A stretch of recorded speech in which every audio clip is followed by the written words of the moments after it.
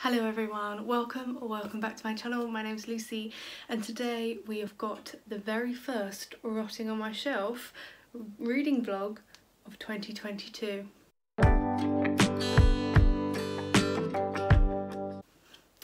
So as you can probably tell, I have got a ring light. As you can see in my glasses, I'm trying very hard not to get it in frame, but I'm sorry if it does. I'm still trying to like test it out.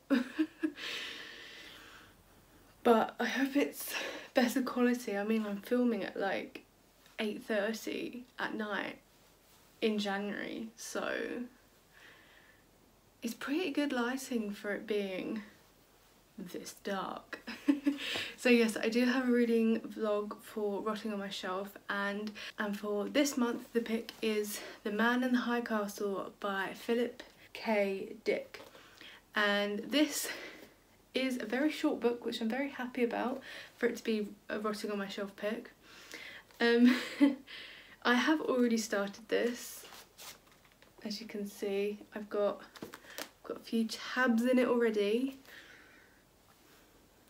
You're going to see what they what they mean very soon. But in this, I think it's described as a dystopian. Well, at least I would describe it as a dystopian. It's basically an alternative history if the Nazis had won and the Japanese. So this is set in what we know as America, but obviously it's now been occupied by both Nazi Germany and Japan. So Japan has occupied the west coast, Nazi Germany has occupied the east coast, and it's basically so... I'm just going to read what the blurb says in the back because I think this illustrates it very well. America. After the Second World War, the Allies have lost and the enemies have conquered the world. Those who survive live in fear. The Nazis have taken over New York while the Japanese control California. Yet in a neutral buffer zone between these two rival superpowers lies the author of an underground bestseller that, it is rumoured, offers an alternative version of history. Does reality lie with him, or is his world just one among many others? So what I'm thinking that means is that the alternative history that this buffer zone author is our history, like real life in today.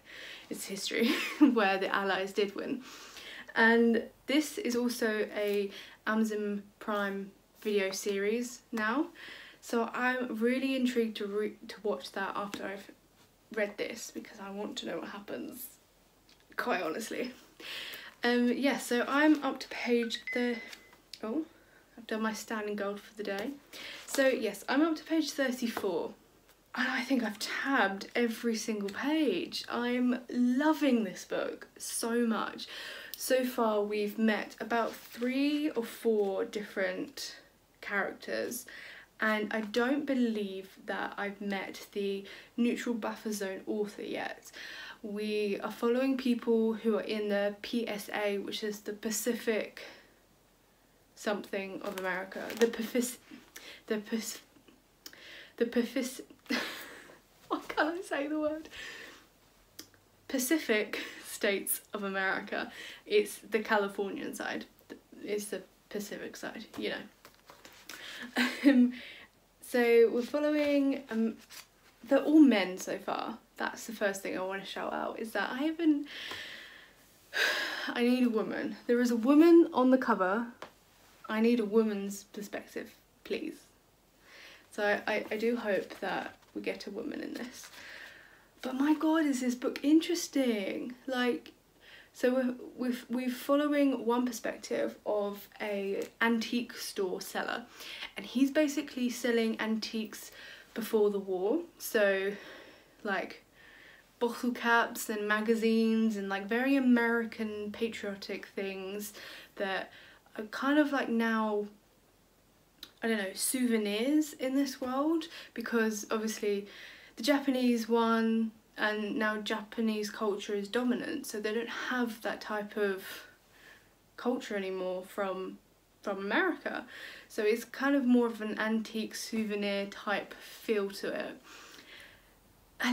And so we're following him. He is a white man, and his thoughts are brilliant because it really just counterflips everything that we know or have been taught about race and racism and like the oppression and the leading races type thing, like, which is very bizarre and interesting, honestly, because it's kind of like he's selling these antiques, and he's having to go to this very private seller who is Japanese and is selling to a very wealthy client, and the antique seller is in his head like fearing different social interactions and making sure that he gets the social cues right in the Japanese culture. And this, coming from a white man's perspective, is so bizarre to me because, I mean, nowadays white men don't stereotypically seem to have that sort of thought process of needing to assimilate, you know? They don't need to assimilate into the culture that they live in. They just exist. They are the culture, so to speak. So it's mind-boggling to see that from his perspective, because it flips everything on its head. And I mean, I don't even know when this book was written. When was it written? Let me have a look. Let me have a little looky. 1962.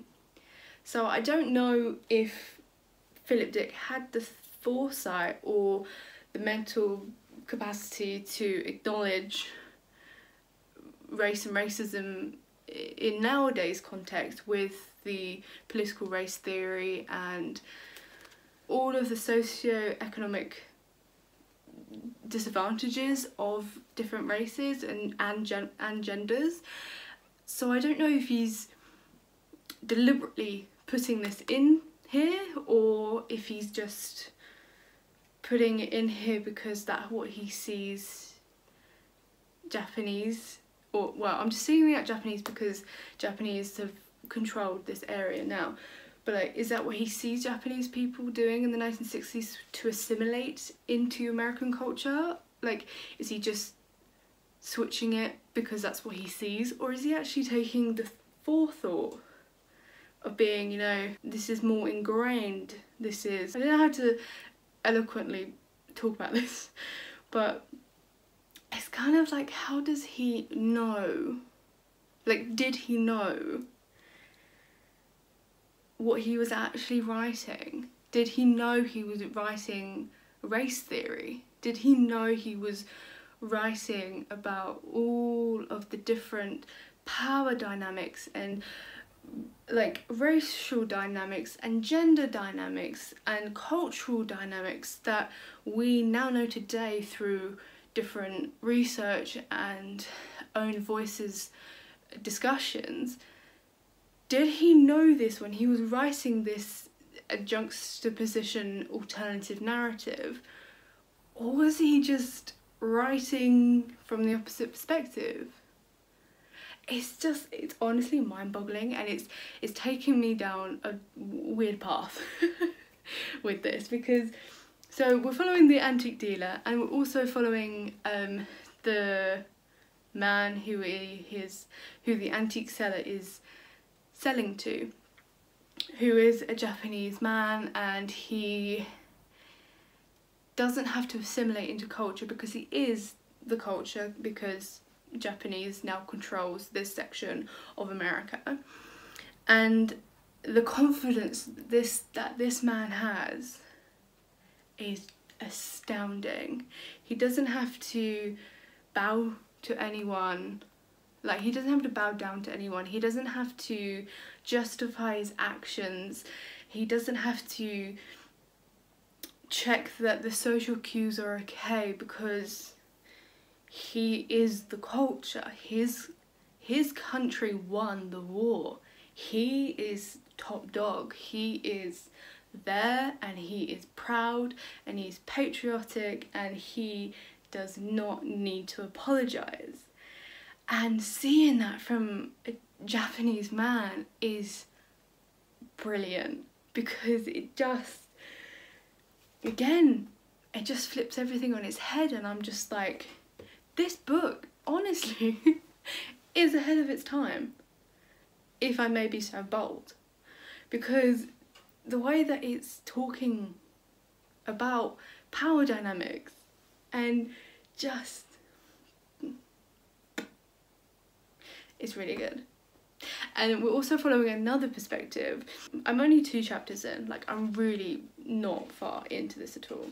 Frank, his name is Frank, and he is a Jew. So he's definitely in the low rungs of society because Nazi Germany won. He also lives in the Pacific States of America, and he is trying to keep his job because he's a labourer.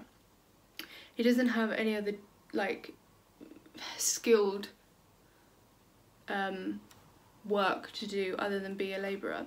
So he's kind of at the mercy of this Japanese factory owner because he works as a labourer. And he's also talking about like the German engineering and kind of the inventions. We're talking about like German inventions as well, and like one of the things was that apparently, and I had marked this as if you can see, I had marked this as what? Because apparently you can fly from Stockholm in Sweden to San Francisco in what they call the Pacific States of America, California if you will, and it only takes 45 minutes with the new German engineered technology. They fly a rocket, and I just want to say, what the hell, if that was true, if I could get to San Francisco in like 40 minutes, I'll be there every day. Like, honestly, it's quite funny how, like, everything has been rewritten. Like, oh, there was another thing, where was it? Right, listen to this. The Mediterranean, you know, that sea, that really big sea, right? Bottled up, drained, made into tillable farmland through the use of atomic power. And this was, I mean, it's not even that far off, like, German, like, Nazi policies of making farmland and, like, I can't remember the German word, but it basically equates to living room or living space. And it was a Nazi policy of, it was how they justified invading different countries to claim that land to be able to kind of help the average Aryan German into becoming a skilled worker, works for the land, and to be successful, self-sufficient.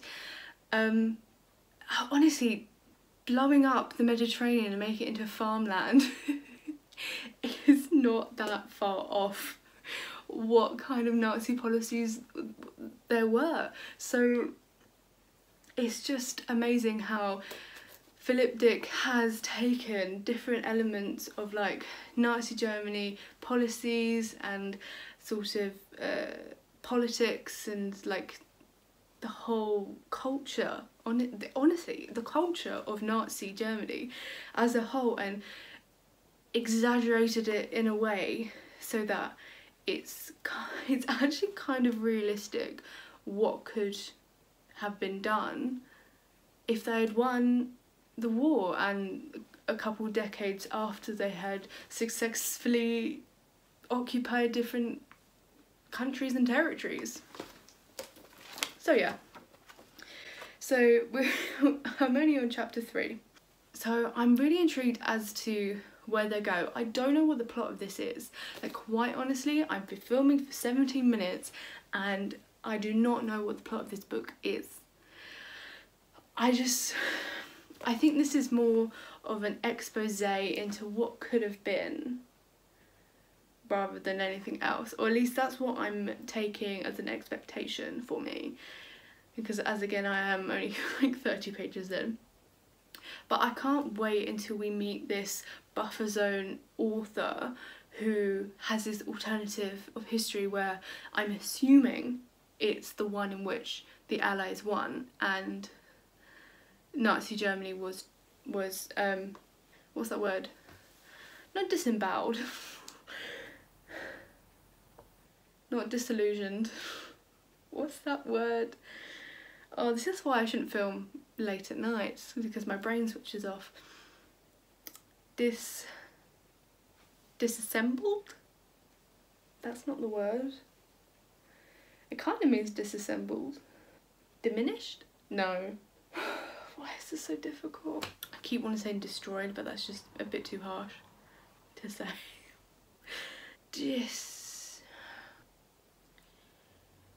What is that word? I can't think.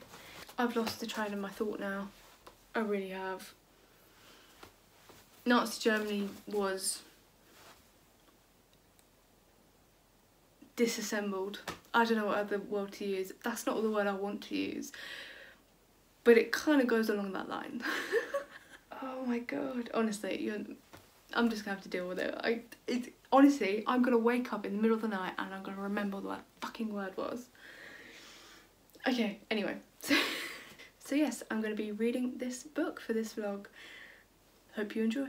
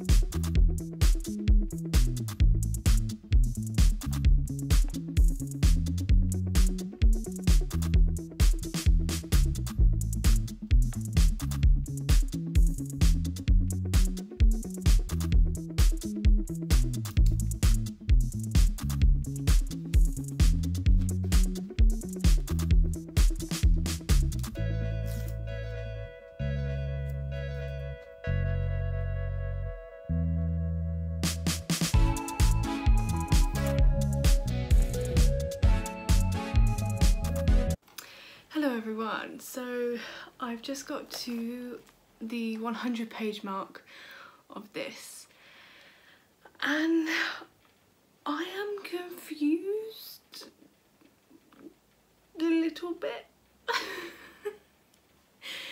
So I am enjoying seeing how history has been rewritten and the way that Philip Dick is completely turning history on its head and reimagining everything, every battle, every scene, every sort of historical event that happened and changing it. I'm enjoying that and I'm interested to see how much more I can learn from this. But I don't know what the plot of this is. Like, 100 pages in, especially with this being such a short book, it's only 250 pages, I would have thought that a plot would have made itself known by now. And I don't know what's going to happen. So we're still following those three perspectives that I first spoke to you about, but we're also following Juliana, who is Frank Fink's ex-wife. So thank God we have an actual female perspective. And she lives in the free part, like the buffer zone, which is still America basically. It's still like she's in Utah, she's in the Rockies, like this, it's still the same place. Colorado and Utah are like that sort of part of America. So we're following her point of view as well, as she's a judo instructor. Don't ask me why. And she's met this guy she's now having a relationship with. Just like it was literally just a one-night stand. So I mean, kudos for 1960s knowing and not shaming a one-night stand for a woman to have.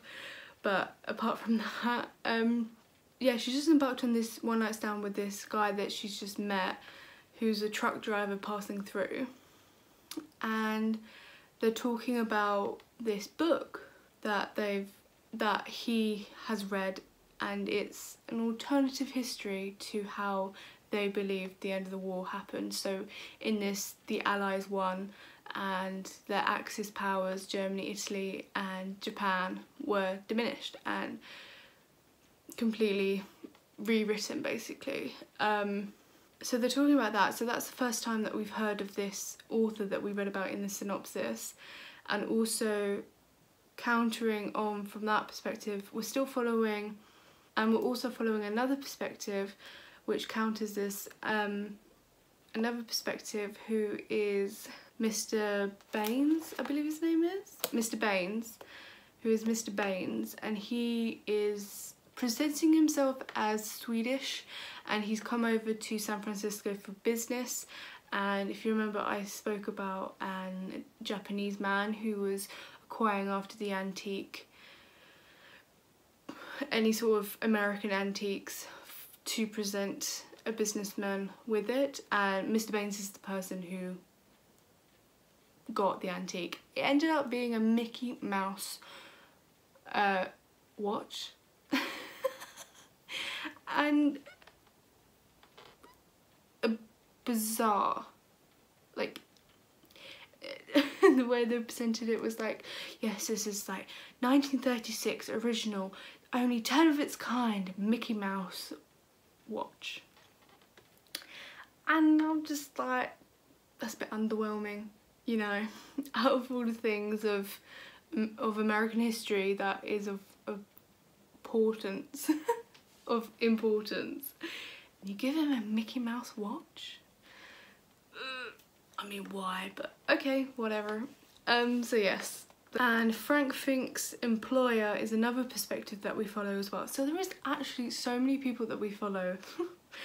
And his name is Mr. Wyndham Matson, and he also spoke about this book called The Grasshopper Lies Heavy, and this is by Abbottson, and so that's the story in which you've got the alternative history, and he's talking about it as well. So I'm like, is this like the story of how every perspective gains this book, and then goes to find Abbottson, discovers more about this like alternative history? I don't know what's happening. One other thing that was explained in this book is that the man in the high castle is the author. Like, he calls himself the man in the high castle, Abbottson. He calls himself that. And he lives in, as I said, he lives in the buffer zone. So I don't know, like, is the whole plot of this is finding out what's happening? It's like, is the whole plot of this to discover this alternative history and just like rewrite history? I don't know, honestly, I'm so confused. And there's so many different narratives in this that I am struggling a little bit trying to work out who each of them are and what they're doing and their sort of thought processes. I do kind of understand how most of them interact with them, but it's just so many different perspectives, and I'm just like, I'm only 100 pages in and I'm confused. So yeah, but one of these like the way that they've rewritten history is so interesting, and so it seems to be the fact that Japan's got their own empire, Germany's got their own empire, and Italy's also got their own empire. So because most of this book has literally just been about how Japan and Germany have taken over since the end of World War II. And I kind of left out Italy there because, you know, Italy was an Axis power, so yeah. But apparently Italy has a little empire in the Middle East that is called the musical comedy New Rome. So yeah, that's great. There's a lot of like talk about the different Nazi politics in this, and I definitely think that this is an expose into Nazi politics and the way that there's a lot of parallels that can be drawn with capitalism and the West, and like America and Britain in particular. Like in this, they say, they talk about the things the Nazis did to the Jews. The British have done worse. In the Battle of London, those fire weapons, phosphorus and oil, I saw a few of the German troops afterwards. Boat after boat burned to a cinder. Those pipes under the water turned the sea to fire, and on civilian populations by those mass fire bombings raids that Churchill thought were going to save the war at the last moment. Those terror attacks in Hamburg and Essen, and it carries on from there. So I think, even though I don't know the plot of this, I think that the whole sort of overarching theme of this book is going to be saying, you know, we're hypocrites if we don't look at ourselves and also assess the similarities that we have with Nazi politics and the whole ethos of we're condemning them for their treatment of different races and their sort of, but we're not looking at ourselves. But we also need to look at ourselves and see what we're doing as well. I mean, the British Empire, the Union Jack, it's a shit show, completely. And the whole empire of like, the sun never sets on the empire, that whole jargon of just pure imperialistic colonialism is, I think, is a very poignant thing of this book, and how it's trying to assess, you know, we pat ourselves on the back from saving the world from Nazism, but maybe we should also look at ourselves and understand the hurt that we've also done on the planet, and the way that capitalism and colonialism and imperialism has had such an effect on the world that, you know, we can't call ourselves, we can't sort of put ourselves on the high ground and say that we're better than people, because we're not. So I think that's basically the crux of what I'm getting at from this book. It's definitely character-led. If you don't like the characters, or if you're not intrigued by their characters, probably will be like, well, what the point is in this book, which I'm kind of getting to that level 100 pages in. I'm kind of like, I need some sort of plot right now. So I'm hoping that some of the plot develops into where we're going to be trying to find this Abbottson, who's the author of The Grasshopper Lies Heavy, goes into more of his life and like how he came up with this idea and how it kind of intersects back into all of the narratives that we're following. So I'm hoping that's where it goes, so that it kind of picks up a bit, because at the moment, a little bit bored, not gonna lie. So I will probably check in with you when I hit the 200 page mark of this and can give you some more of my thoughts as to how this is developing. Cool. Good morning, everyone. So it is now, what day is it? Thursday. So happy Thursday. You will not be watching this on Thursday. But anyway, I'm at work. I'm in my little office. But I wanted to update you on my reading because it's not going well. I haven't yet reached the 200 page mark of this. I'm on 164 and I don't like it. And that actually really pains me to say this, because I was enjoying it so much on the first 100 pages. I was like, yes, this is going places. Like, my little historian brain came back and I was like, oh yes, look at the different alternative histories, it's so cool. The power dynamics, oh, racism is just like flipped on its head, and now they're being racist against a white man and he's being called a barbarian, and it's all so cool. And I was like, interested. right?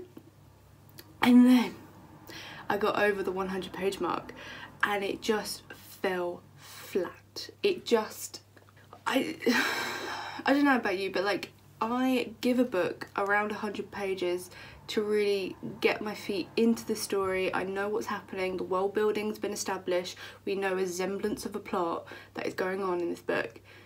But that did not happen. I do not know what the plot of this book is. Like, when I vaguely said to you before, I think we may be finding this author who lives in the buffer zone and has written this book called The Grasshopper Lies Heavy, which has an alternative history in it where the Americans won. I'm now 164 pages in and they still have not even suggested trying to find the author. So I'm like, is that even the plot? I don't know. Because at the moment we are just following a bunch of characters that are not well-rounded enough, going about their days. That's honestly what we're doing. And I get it. It's a different world, it's interesting to see the power dynamics and how they do go about their own day. Because I mean, the antique seller who I told you about earlier, he's a white man, which in our society is kind of like the top dog because of hierarchy and patriarchy, etc, etc.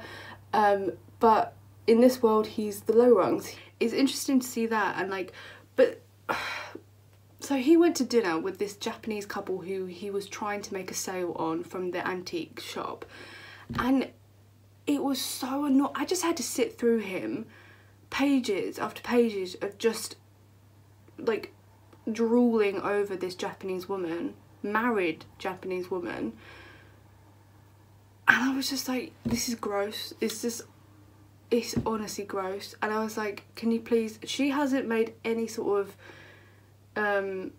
intentions known that she's interested in him. She's married and he is weird. So I honestly, I was just grossed out by it all. So I was just like, why are we following this man? He's just sitting there at this table trying not to make a faux pas because he thinks he's a white barbarian that doesn't know manners, which is interesting from the historical point of view of the connotations of that language and everything like that. I understand that, I get that, but this is a novel, this is fiction. I'm not reading a historical piece, I'm not reading an essay about power dynamics, you know, this is not non-fiction. So at this point I was like, I need to be entertained as well as interested in the history. I need to have some sort of plot. I need to have these characters to be well-rounded and whole, and just that was like my first gripe of this book so far, is that the plot is going nowhere. It's just character-led. We're following so many different points of views. They're trying to mesh together and it's failing. And then my second gripe with this book is the writing style. Oh my god, I've never been so frustrated by writing style before in my whole life. So I'll give you an example, because I don't want to actually take a page out of this because it may be spoilers, it might not be. I mean, I don't know at this point. But take this sentence for instance. I went to the market today and I bought some green apples. Very standard sentence. You know, you think to yourself, that was a complete sentence. I know the information from that and I know the context. How he would write this, Philip Dick, he would be, went to market, stop.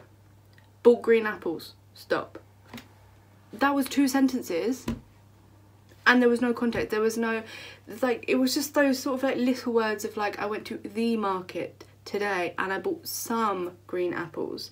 And it's like I bought some green apples, but he just put bought green apples.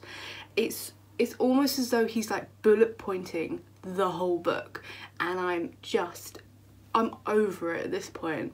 I'm over it. Like, the first 100 pages I was like, okay fine, this is just the way he's writing it, absolutely fine, I can get on with it.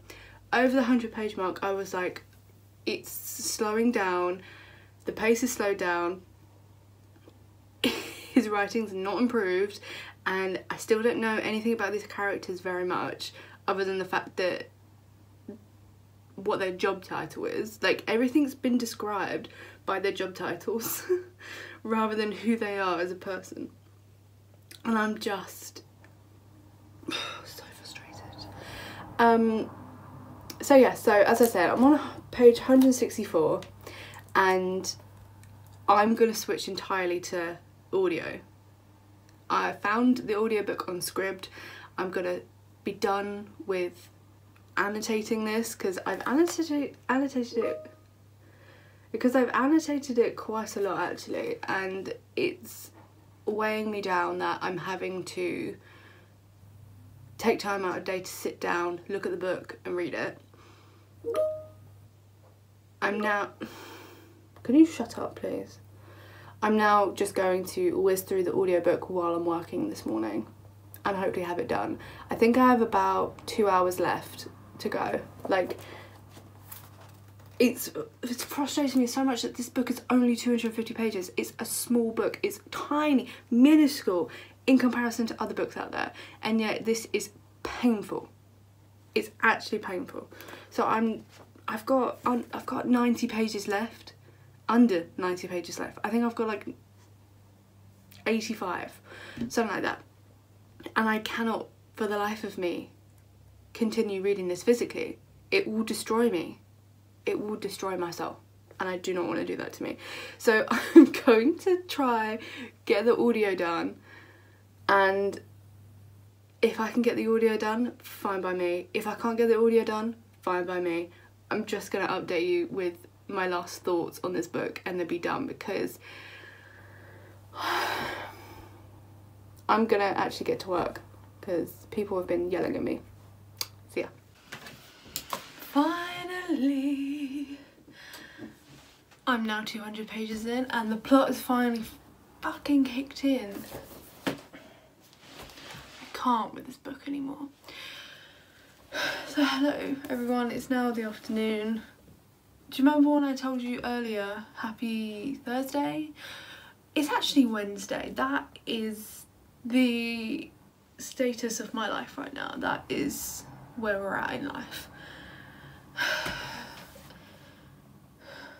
So, it's been a great day. But anyway, I've been listening to the audiobook off and on today during work when I haven't had meetings, etc, etc. And I'm now up to the 200 page mark. I have now 50 pages left. Actually, I think it's 47. I have 47 pages left of this book. And this is the only time that the actual plot in this book has kicked in. They are indeed going to see the author Abbottson of The Grasshopper Lies Heavy, and it's only like one character that we're following that is actually going.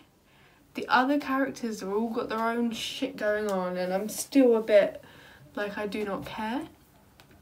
So that's great. But finally, one thing's happened. I've got 2 hours left of the audiobook left, which means I've only got an hour left because I listen on 2x speed, and I cannot wait for this shit to be over. It's 20 minutes to 4 in the afternoon.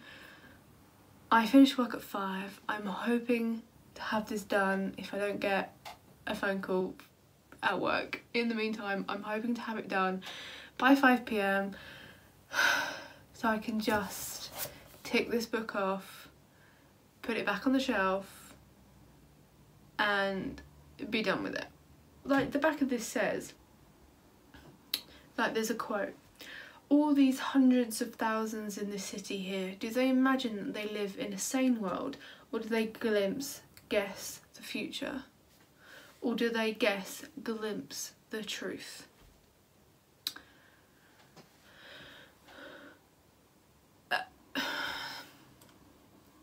And like the other question on here at the bottom of the synopsis says, does reality lie with him, as in the author, or is his world just one among many others? So to me that plays on like a science fiction sort of sci-fi otherworldly element to this book, and this is very much rooted in reality. Like it's a different reality in the fact that history has worked out differently, but you're still reading about people going to the shops, you're still about people going for dinner together, you're still following people who have jobs like a shopkeeper or a judo instructor. Like you still have those sort of like regular things that we know is regular in this reality. There is no sort of like thought of them saying to them, I wonder if there's different realities out there, as in like parallel realities. There's just this sense of like a what if question, sort of like what if the Americans had won, what if the British had won, what if Germany had lost. Like it's not a sense of like, where does reality lie, as in are they living a parallel life and it's like gone wrong.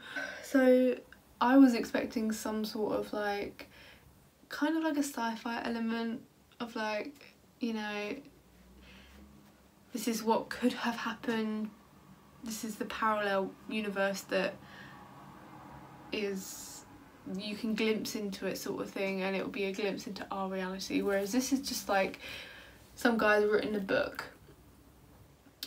about people who have found a book that is about our history, and it's just like a book within a book, and it's not even an interesting book. So yeah, I'm gonna finish these 47 pages. Don't ask me why 47 pages is gonna take me an hour to listen to. This narrator is slow and I can't speed it up anymore in Scribd on my phone, which is really fucking annoying. It's also really annoying because like sometimes I have to listen on my laptop, and my laptop gives me 3 times speed, but it doesn't give me 2.5, and I'm like 2.5 is the sweet spot for me. Like that is like perfect, sort of like I want to rush and get this book done, but I don't want it to sound like gibberish. I actually do want to retain what's happening. Whereas like 2.5, like whereas like 2 times speed is good, it's fine, it's enjoyable, but it's not enough when I'm just wanting to get this book done. And 3 times speed is just gibberish. So yeah, but yeah, anyway, I've completely given up tabbing, not even reading the physical, as I said, so I'll go back to you once I've actually finished this book. I finally finished the book. Yes, thank God. So it's now 5 o'clock in the afternoon. I finished work, yay, happy hump day, and I finished the audiobook of The Man in the High Castle. I really should not predict what I think is going to happen in a book, because then when it does happen, I can't then talk about it because it will be a spoiler. So there is science fiction in this. Does that help? But it's honestly the most bizarre thing. It happened in like the last 20 pages, and I was like, you can't leave us hanging like that. You cannot say this and then never mention it again. It's wrong. It's just wrong. And so threaded throughout all of this is this thing called the I Ching, or I Ching.